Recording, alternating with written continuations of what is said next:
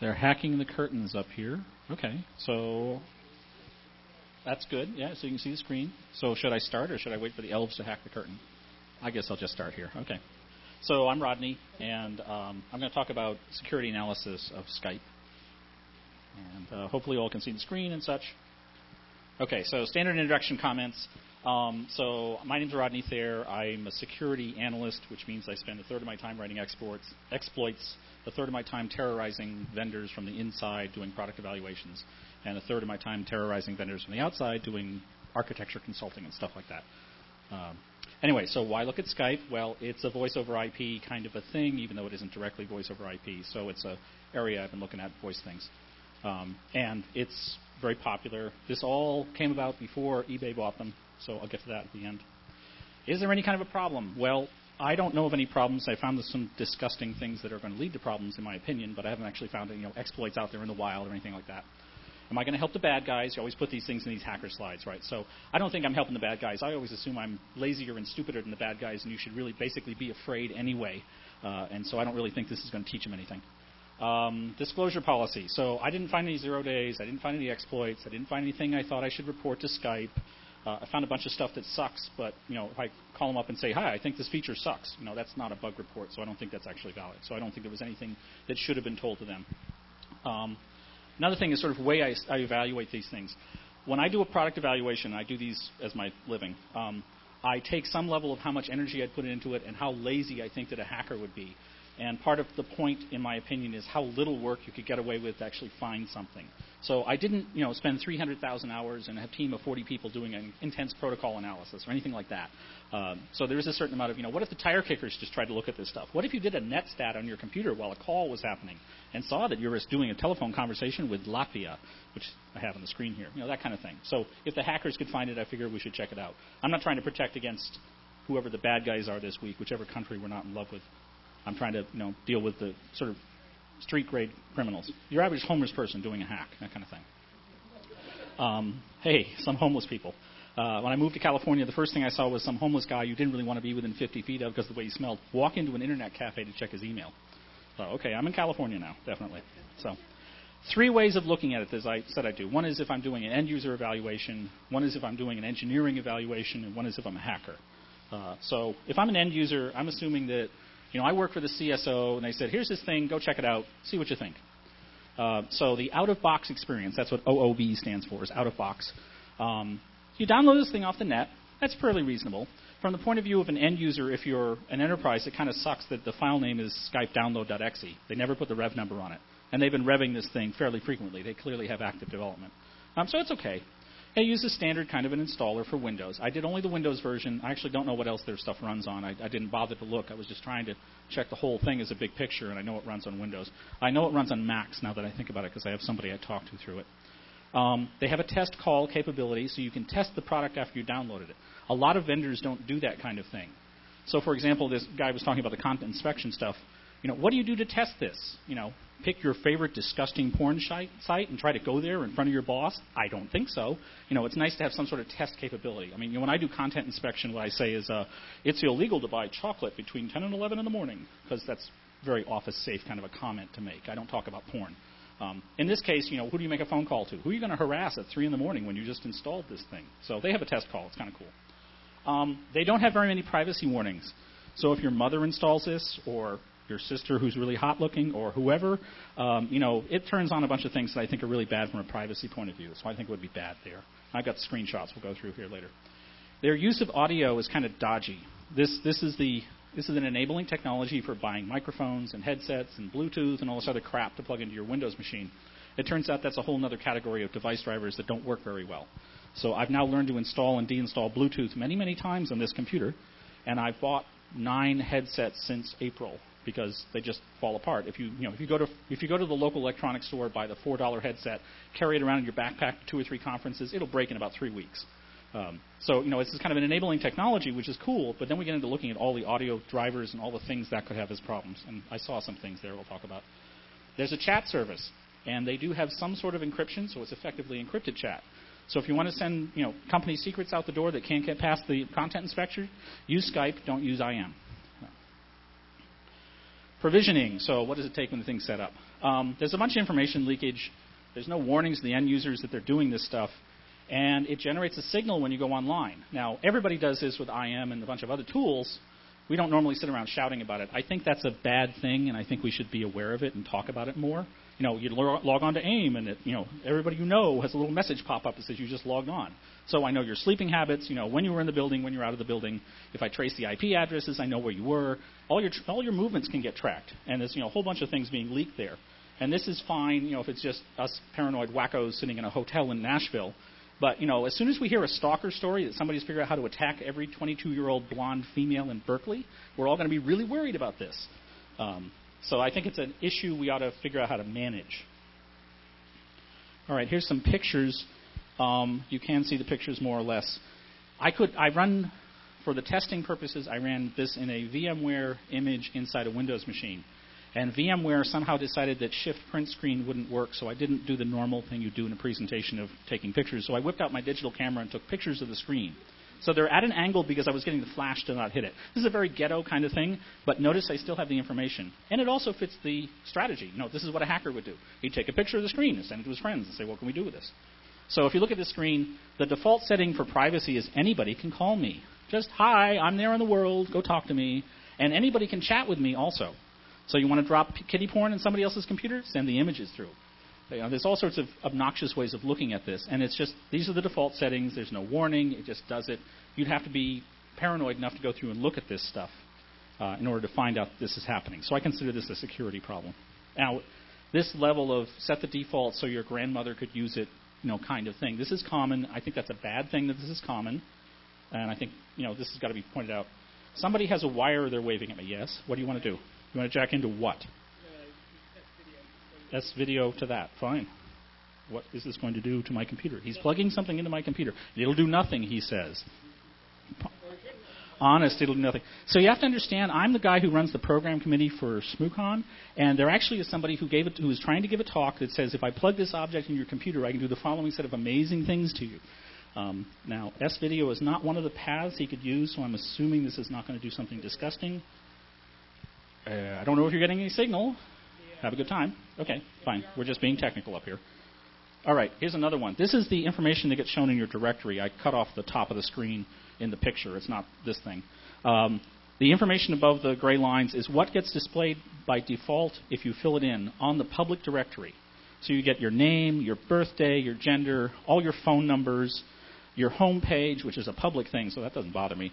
About me, whatever you want to type in here. So you find, if you look on Friendster or Orkut or some of these friend services, people put the most amazing information leakage kinds of things. Hi, I live here, I like dogs, I drive a Ferrari, whatever. So again, this is all information leakage stuff. Some of this is not news to Skype, but Skype is committing the same sin as other vendors or other implementations. And don't fill any of this stuff in. Put John Smith, put Joe Hacker or something there, and make your birthday, over 21 years ago. So if somebody looks at this when you go to a porn site, it's okay. But whatever. Don't put anything real in this stuff. So, all right, calls. You can make calls with this. That's the point. So it's a telephone. So it changes people's ways of looking at things. This is true of all voice over IP products, but I happen to be talking about Skype specifically. So it sort of did some evaluation, some quickie stuff, and then we'll talk about the security things. The audio is dodgy. It fades in and out. You can lose the signal, something, it's that kind of stuff. It's probably an artifact of their file sharing mechanism. The call process, you click call. Sometimes it works. Sometimes it doesn't. Sometimes you click call when you didn't know you were clicking call because you thought you were right-clicking to change the screen. So you can make calls accidentally. That's fine unless you called somebody in the middle of the night and it actually rings their computer, on the other side of the room. How many people leave their machine on all night, right? It's on the other side of the room. You really want me calling you at 2 in the morning, 4 in the morning, 9 in the morning, whatever you consider the middle of the night, that kind of thing. It's sensitive to network load. This thing is basically Kazaa for audio, so that's sharing all over the place, which is a shock and bad thing in and of itself. But that means it's sensitive to the network load. So it's not that me and the service provider have to both have our machines have their act together about being on the network. It's me and whatever person in Florida with a Comcast connection that they've decided to send me through. All that has to work. So your network is continually changing, and so it's kind of bopping up and down and kind of flaky. Now, this isn't really a security thing, but if I was on eBay bidding on something that I'm really dying to get the bid on, and I'm doing an audio connection, and and the network started flaking in and out of the phone call, that would be a problem. It drops calls sometimes. It's probably also the network kind of stuff. The call quality vaguely relates to a thing I call the succometer, which I'll show in the next slide. So you can kind of watch it, but you can't really manage it very well because it's designed to give away free phone service. It's not designed to be for corporate use or something for business. I'm not sure what their pitch looked like when they sold it to eBay, since they were all about peer-to-peer stuff before. And people will have an opinion to say, hey, it's free. Why are you bitching? It's free. And that kind of is okay and kind of isn't. So when you make a call with Skype, if you haven't seen the screen, down at the bottom it says how many users are online. So when I did this, there were 948 users online. My experience is if it's above 2 million, you'll get flaky phone calls. And I don't know if that's really 3 million people using it or this number is right. I've had phone calls with other Skype users. Well, I'll read the number to them, and they'll read the number to me, and we'll have different numbers. So, in real time, it should be the same number if we're really counting the same thing.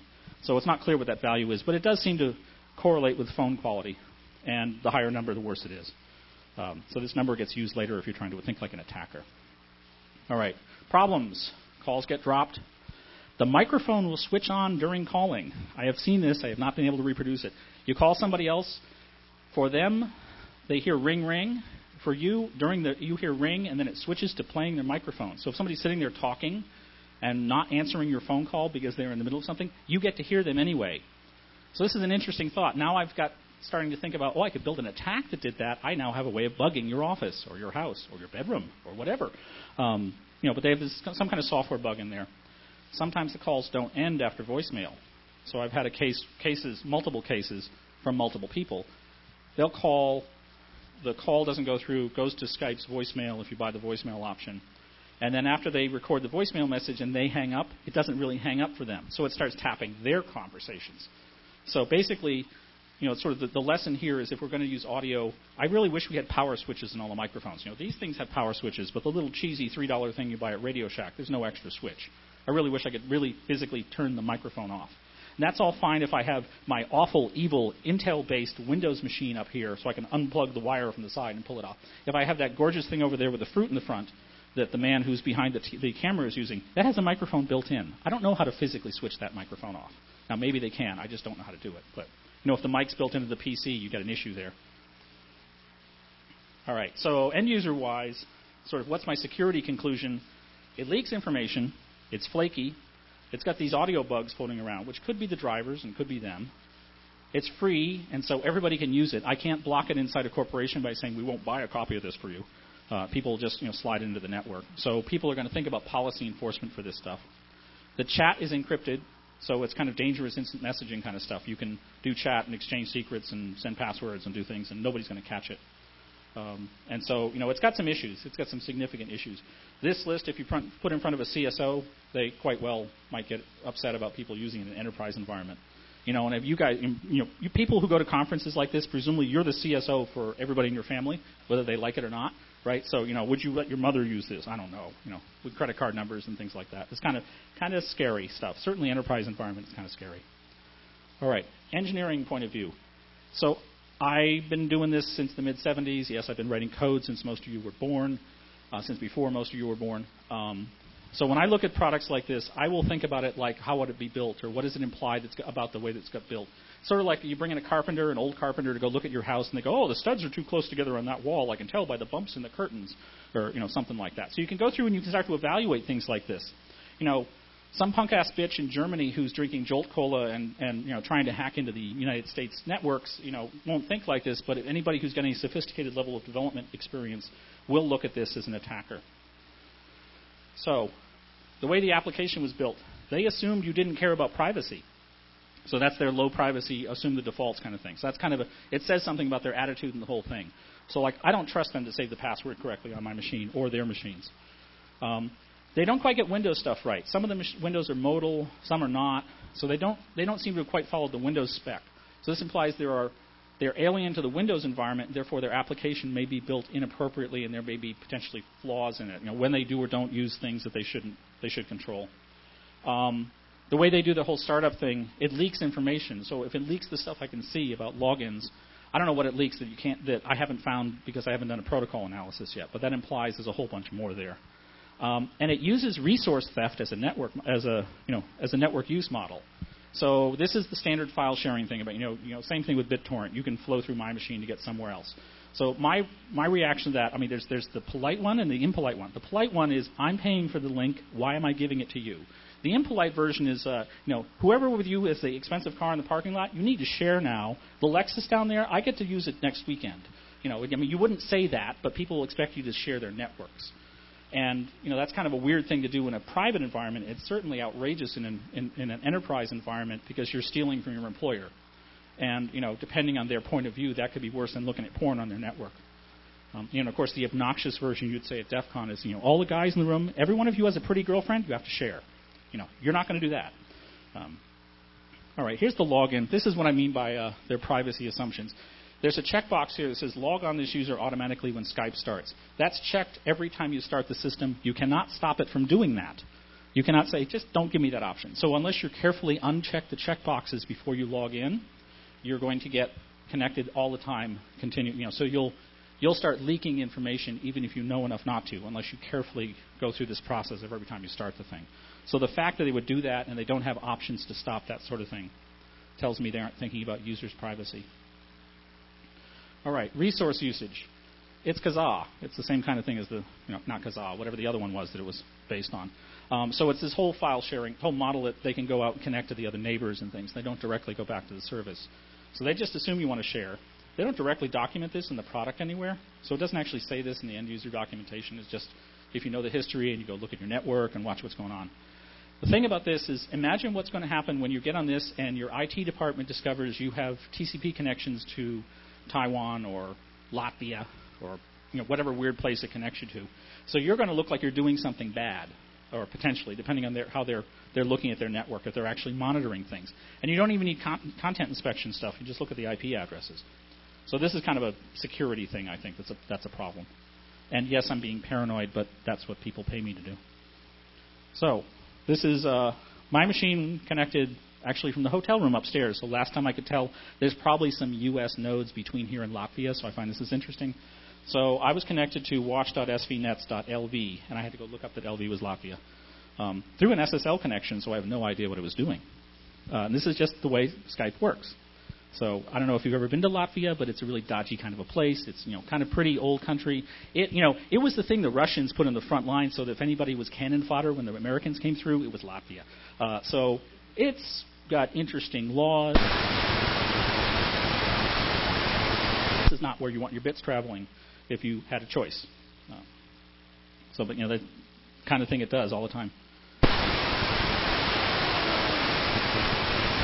Mode. So I had to play games to get this screenshot, but it basically does a bunch of connections trying to talk to somebody else. If you just looked at this and you didn't know you were doing Skype, this sounds like you've got an exploit running on your computer and it's trying to infect the rest of the universe. So this could generate enough of a signal for certain kinds of IDSs to decide that you're a bad person and should be shut down. So you can have the IT dude showing up on your doorstep, with a 45 pointed to your keyboard, if you want to do that. But that's the nature of the thing. And this is not documented that they do this. They just, hi, we do this. So, welcome. You wanted to share, didn't you? All right. Engineering things. It leaks privacy unless you control it, and that whole check the checkbox thing. That's really uncomfortable to have to use. I don't want to have to teach all my users to do that. I don't want to have to do tech support for my mother to tell her to turn off the checkbox yet again. It's a file sharing app. It basically will look like that to intrusion detection products that are trying to check for this sort of thing. So this ends up being like a poster child for policy enforcement. So I haven't seen anybody say this yet, but there are classes of products out there where they say, oh, we enforce a certain policy for your enterprise or for this network that we run, and you aren't allowed to run these kind of applications, or you aren't allowed to run this specific program. So this is the kind of thing people are going to think of blocking once they sort of really look at the guts of this. And, by the way, I didn't look at the protocol because the protocol is not documented. Now, there's sort of the really extreme view is if it's a non-standard protocol and it's not documented, then it's insecure until proven otherwise, because I have no reason to assume anything. The only people who are going to analyze the protocol are the bad guys, because that's the only people who are going to sit down and take the time to unwind this thing far enough to figure out if they can find the crypto keys, or figure out what the messages mean, or figure out what you can tell from the traffic. That ends up relating back to the issue about privacy. If they're sloppy about checkboxes, they'll be sloppy about where they keep the keys, because whoever's coding this doesn't think about security. They're clearly not security literate. And so I would I'm worried that the keys are lying around on my disk somewhere in the clear, and if, I'm going to read on Slashdot somewhere in the next 6 months that somebody's figured out how to unwind this whole thing and tap my phone sessions. So that's a risk. I'm not guaranteed, but that's kind of a risk that could happen. All right, let's talk like we're doing attack here. So I had to put something in from Serenity. Anyway, let's be bad guys. Okay, so the first thing I would do is do reconnaissance on the application. And the Windows app itself is, it's buggy, so it's likely to have problems somewhere. And so, it's running on Windows, and so we get the normal kind of exploit potential problems here. If it's got, flaky behavior, then you could potentially, the normal kinds of Windows things could happen. These media drivers, it was torture to get a Bluetooth headset to work. I bought a brand new Jabra, really cool headset, the thing that looks like you just went to a Star Trek convention if you're wearing it. So I could wander around and wave my hands like I'm doing here and talk on the phone. And the calls flake. Sometimes the drivers switch off. Sometimes the microphone dies. I think these are driver things, but that implies that the multimedia stuff is all not been exercised this way. So that implies there's an entire class of exploits available that are Windows apps, Windows exploits that apply to multimedia devices like headphones and microphones and cameras. The modern high-tech, geeked out, senior marketing dude in a big company is going to have their fancy laptop with their fancy wireless headset with their fancy camera so they can do video conferences, all this junk tied in. And now imagine what happens if somebody can randomly switch that on remotely from somewhere in a foreign country, or take over their machine and do the usual things you do when you take over a machine. The configuration stuff, there seems to be things kept inside the machine. So if you stop and start Skype, it tries to reconnect to the last site it was connected to. So, like in my case, it was connecting to some Comcast user in Florida. So, and I'm not picking on my friends from Florida, really I'm not. Anyway, so imagine this scenario. My machine starts up using Skype, and it connects to that thing, and that's in fact a drug dealer. And the FBI breaks in and grabs their machine and runs NCASE and gets every possible IP address on it and decides to go subpoena all those machines. And they get my IP address, and they can figure out it's me. So suddenly the FBI shows up on my doorstep because some random person somewhere on the internet did a bad thing, and they knew my IP address at the time. I mean, there's some potential hairy things going on there if your configuration is saved. Now, that's a paranoid scenario, but these things happen. If you're trying to think about the downside risk, this could go on. All right, the infrastructure. So let me show you this slide again. And thinking like a bad guy, there are 3,848,948 potential targets that I know and probably can get to at least some of them because my software is proudly finding their IP address and sharing it. If I can connect to somebody through my machine, that means I found some moron in the internet with open ports that can let Skype calls in. If it works that way, if they can connect to them. I'm pretty sure when it goes through NAT, it's me connecting to them, and they can't call back in because I don't have I don't have ports open. But somebody must have ports open, and that's why they're sharing it that way. So this is one man's suckometer is another man's target list. So we've got we're getting information here that it's really easy for the bad guys to use. That's a horn in the street. That's not the audio system collapsing around me, right? Okay. And again, back to this. This is all useful for attack. I can do identity theft if I can get your birthday and your gender and where you live and your zip code and stuff. So that's enough some places to get past. I need a new copy of my credit card because I lost it because I was in Nashville at a conference. So you got to be careful what you put on these things. And nobody tells you any of this stuff. So the bad guys could potentially surf the directory and find this information. The directory, by the way, I believe there's an API to access that, so you can write programs to scour the entire directory and just sort of pull all the stuff in and just get it yourself, even if you're not connected. Okay. So in the infrastructure, there's like these well-marked alternative targets you can get to. Who knows what the protocol exploits are? If it's a private protocol, experience tends to be that you get, if there's a protocol that's not documented, it's probably got flaws because it hasn't been peer-reviewed. I mean, people don't just say that because they believe, that the open source world is God or anything like that. It's, if there's no peer review for a protocol, it's probably got bugs because they tend to happen that way. What about protocol hijacking? What if I can connect to somebody else's machine because I'm doing Skype? What if I do that as a bad guy? So now I've got an IP address of somebody's Comcast connection. What if I call on that UDP port and send them 500,000 null bytes? What's their machine going to do?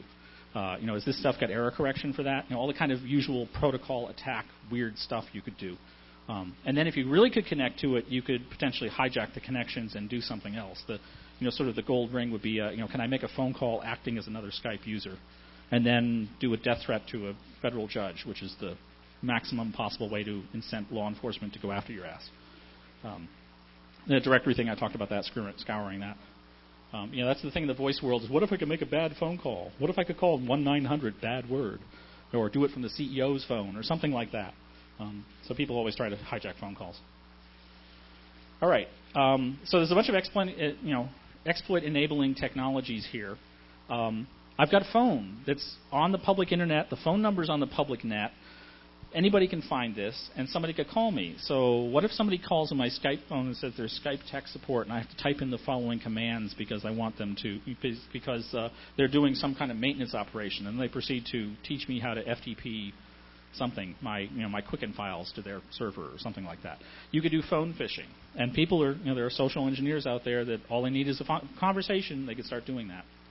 Stalking. I used to think it was politically incorrect to talk about stalking, and I discovered that most people haven't thought of this. Is someday some bad person is going to use the internet to harvest the demographics of whatever victim they want. Adult males who own Lexuses who have accounts at Wells Fargo who therefore have enough money so that they're worth ripping off, or 22-year-old blonde females who live in Berkeley, California, or something. So if you've got a mechanism like this, you're providing a facility people could potentially use for stalking.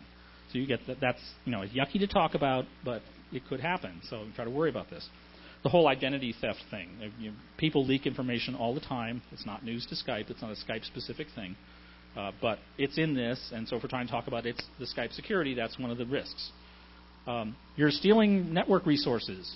So all those ports are open, so all that traffic is supposed to be happening. So after the IT guy shows up on your desk and says, you're doing this evil stuff because I saw you talking to Latvia, and because you're all good social engineers, you teach them to open up enough ports so that they let that stuff happen. Well, now we get more ports open for traffic flowing out, and therefore that might cause problems and be a place you can get network resource theft. I can steal the traffic for something else. Since it's all encrypted GUC, we don't know what it looks like, so we don't know what anybody else's traffic would look like. So we don't know that it's Skype traffic going over those ports. We just know it kind of looks like Skype traffic. Then you get sort of the social engineering things, which is phone phishing is that, the fake, things like the phishing attacks. But there's all the other classes of stuff. You could get somebody's phone number and call them, and, all the kind of phone scam kind of stuff could potentially do that. All right. I thought up a few exploits. Haven't written any of these things. Been trying to think about this, mostly as a general matter for voice over IP in general, but specific to Skype certainly. What if I can turn on the microphone? If I can really turn on the microphone remotely, if that's one of the bad things I could do to your computer, that makes your computer into a bug in your office, in your house, whatever. I hadn't thought about that until I saw Skype fail at doing that. I just assumed people would get that right. That seems like an obvious thing since you're using a multimedia device. I thought that was obvious to make sure that code works. Clearly, they don't think it's obvious. And so that's a potential here. Every time you add a device that, if it's your computer and it's just sitting there when you're not in the room, it's just sitting there. Whereas if it's a computer and it's got a microphone or a camera or some other device that can actually act, basically, you're in everybody else's house or everybody else's office. So that's kind of a big deal to think about, that angle of things. Plus, it's the phone code. So Skype gives away the application for free. A lot of the soft phone services for the commercial voice over IP kind of mechanisms have really cheap soft phone packages. And so we've got a cheap software package running on Windows, designed to be given away for free or something like that, and therefore is going to have the kind of engineering budget that goes with that and the kind of QA budget that goes with that. So the conditions are perfect for people to build bad code with bugs in it and then distribute it to thousands of people who don't know how to protect themselves. So this is your standard conditions to have some sort of bad problem rip through that community or that set of users. There's calls and chats and stuff. if you can get to the victim machine, what if I sent bad stuff? I mean, it's another chat mechanism. There's all the garbage that goes along with chat about sending bad URLs or sending JavaScript or sending something bad down the line to this chat window. And it's encrypted. Even though it's proprietary, it is encrypted with their mechanism, and therefore any kind of defense mechanism you have is not going to see this and not going to be able to stop it. So that's another interesting path. Take all your favorite IM attacks and try to pump them through Skype. Then the protocol, the protocol's not documented, so in the process of reverse engineering it, people may find things. The other reason I didn't try to reverse engineer it is because starting to attack the Skype server directly seemed a little rude. And since it's a service, I can't get my own Skype server to try to run. So that there's potential there for protocol hacks. It's not like I know there are any, but that's certainly a path to look at. Then there's the DOSing attacks, so denial of service. I didn't spell it out correctly. If I'm, I do a network monitor on my machine, and I see all these machines I'm talking to and sending UDP traffic to. So, okay, there's another port that's interesting to send 10,000 null bytes to. Which is a really cheesy, stupid little trick. You can do that with Netcat or any sort of little tools, little simple tools, and it's embarrassing the number of times that actually catches things. So the obvious kind of just sit on a machine, watch it do Skype, figure out the machines it's talking to, and just send them crap and see what they do. They might fall over, they might not, and you don't know who these people are, and you don't know where they are, and you don't know why you're talking to them, but they have their ports open, so the world talks to them all the time. So they expect to be talked to by strangers, and somehow they thought that would be safe, which is an amazing thought. But anyway, they didn't know they were doing this probably. Since you're doing all this network sharing stuff, you may end up bypassing your firewall effectively. You've got leakage going through because the firewall machines, aren't stopping inbound. They're starting outbound traffic. The same speech the other guy gave. If it's outbound traffic, there's not a lot of technology here to chase that. If you're lucky or unlucky, depending on your point of view, an IDS would find this as a file sharing app because they do that based on the traffic. They don't do it based on the protocol. And they'd see you talking to lots of addresses and sending lots of data, and that's the criteria for file sharing. So, if that's a bad thing you're trying to chase.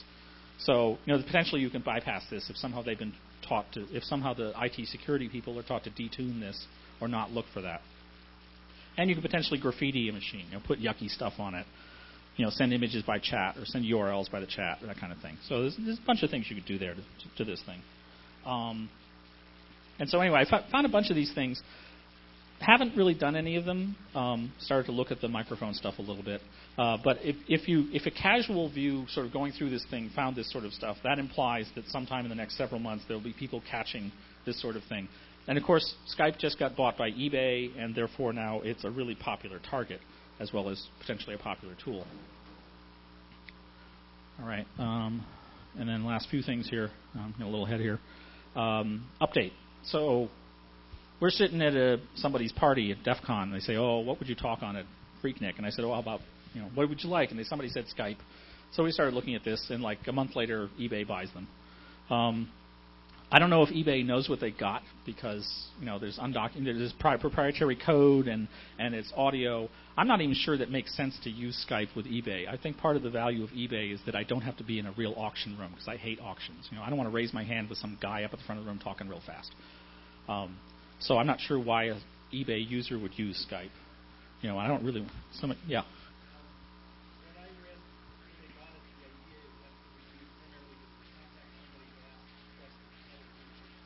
So the comment was that it was for questions and another communications channel.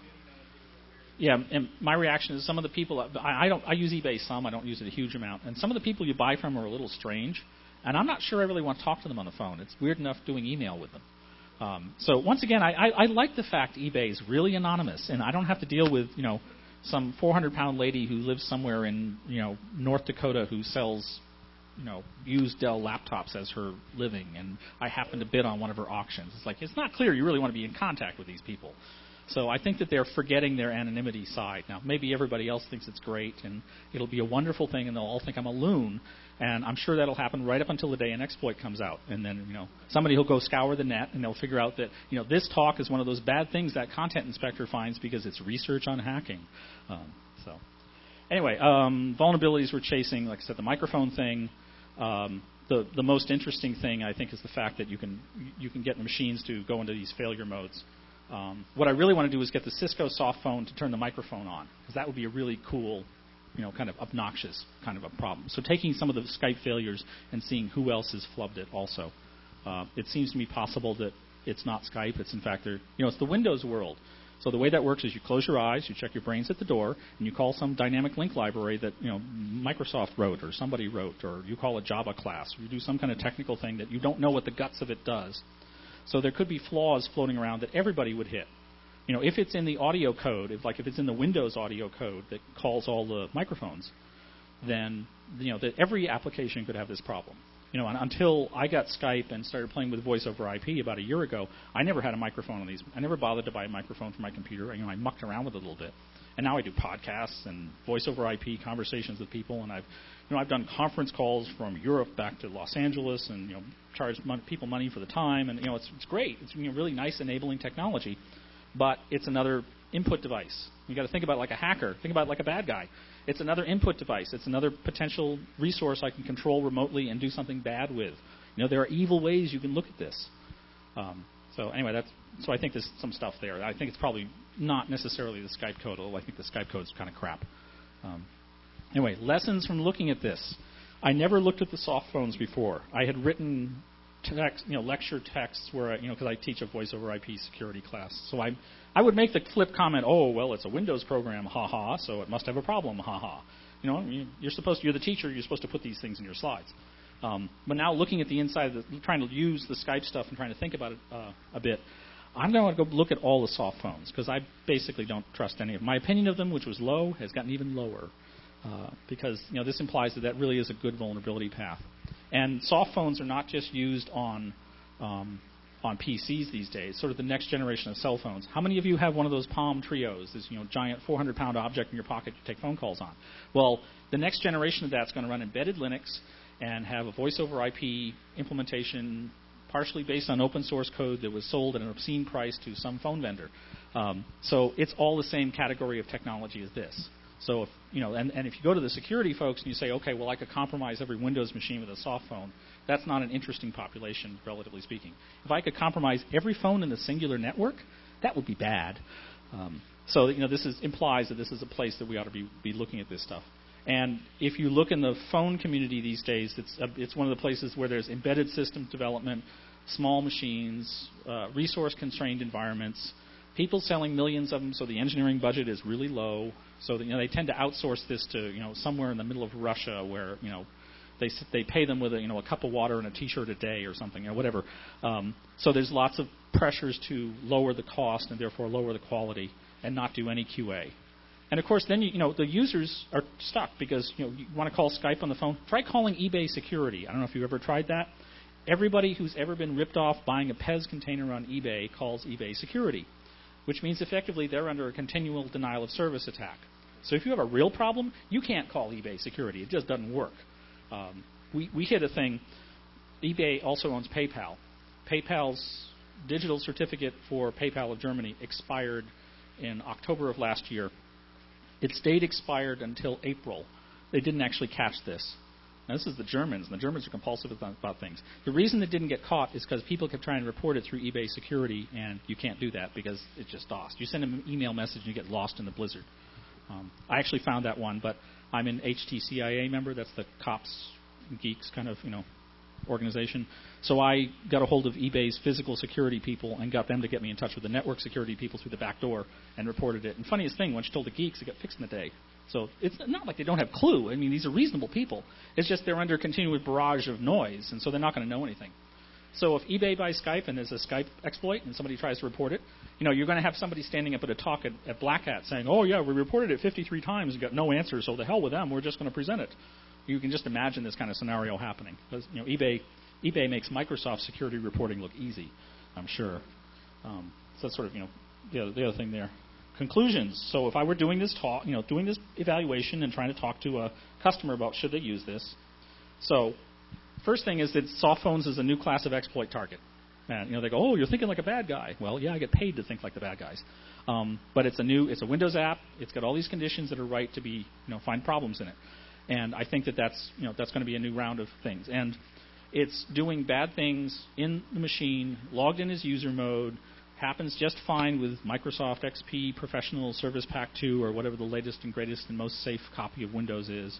So I think it's a great opportunity for hackers.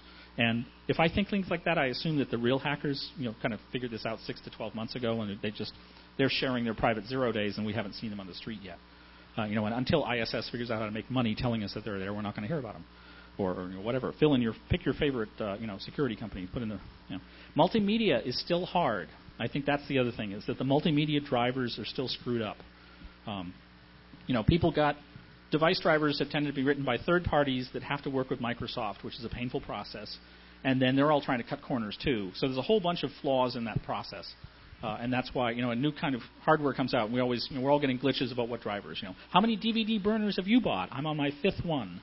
I finally stopped trying to pick them by quality. I just walk into the computer store and pick the most expensive one I can stand to buy because it's probably got working drivers. So flaky things like that happen. So I think Bluetooth and fancy headphones and stereo headphones and buying a $8,000 stereo to plug into the side of your computer or plug into the S-video port on the back of your computer, which I'm sure is doing nothing bad to my machine. That's the way things are going, and that's going to be harder and harder and harder. And then think about the digital rights management stuff. So if the soft phones are vulnerable and that you can do bad things, and then I can get into your computer and turn off the DRM code, then not only will the person who owns the computer be pissed at me, but the RIAA or whoever's protecting their digital rights could potentially be involved. So this is a potential can of worms here, and a nice fat juicy target. So it's really cool. You could you can pack a room talking about an exploit on this if you're at DEF CON. So this is kind of categories of things you'd think about. I think Skype has risks. Assume everything I found was not really too bad. There's still a risk profile there. So it's a potential problem, and therefore it should be examined carefully and sort of worried about, and maybe not allowed, depending on your point of view. Soft phones have risks, and I don't know if it's more than, because there's a whole class of voice over IP phones now, the phone instrument, the normal thing you put on your desk. But those both have sort of exploits or potential vulnerabilities. I did a bunch of stuff with the Cisco phones, and I'm starting to look at other vendors' phones too. And a phone these days is an object running TCP/IP that costs $40, that is manufactured by the millions, that's got ROM code in it, that has an under-budgeted QA process. So it's a perfect environment to have network exploits. Yeah, it is inside the network, but imagine if I could exploit all the phones in your building. Imagine all the phones rang or stopped ringing, or you were trying to call 911, or all those kinds of things. So there's a bunch of stuff there. So soft phones are probably just as bad as hard phones. I don't know if they're worse, but at least just as bad. What would I do instead? I would go find a real voice over IP service with real protocols, with a real server somewhere that I'm connecting to, and use that. That's what I'd rather do other than Skype, now that I've sort of started to think about the guts of this. Because if I get that, if I'm using this for something where I'm paying money, I've got a service with a service provider, and I'm connecting to their gear, and if something doesn't work, it's an argument between me and them, not me, them, and every hacker in Taiwan who has open ports in their computer, and therefore the sharing goes through them. I connected to Taiwan a few times. I couldn't catch one of those on the screen. It also means we should watch out for telephone attacks. So that's kind of interesting because the voice network is, the standard theology is the voice network is separate from the data network, even though it's all IP packets. And so they don't put IDSs there. They don't assume a bunch of things. They don't expect viruses there. I've got one customer trying to pay me to think about writing phone viruses, which should be hard. But, a codec is just a decompressor, and decompressors have been broken 4 or 5 times in the past 2 years, so why not? It's a path. So phone attacks. I don't know how to watch out for phone attacks exactly. And, do you call the help desk if you get a phishing call? I mean, do people know enough to do that? Is that the kind of thing we end up teaching our users? And then we have to teach our users to do things because the machines can't catch them? Because you'd have to actually listen to the audio. So there's a whole bunch of possible problems here if you start thinking about the phones and the internet and the hacking community getting together the bad way. There's a whole bunch of potential problems there that could, sort of hit you really hard. So anyway, that's about it. I think there's one. No, there's not one more slide. The slides will be as soon as. Can you see that link? Oh wow, it came out completely light blue. Okay, I will make sure that the slides are available somehow if you want to get copies of things. Anyway, so. That's it. You actually heckled me much less than I thought we would, so I allocated 10 minutes at the end, like it says in the spec, and I'm done 15 minutes early. Anyway, I'm done. Thank you.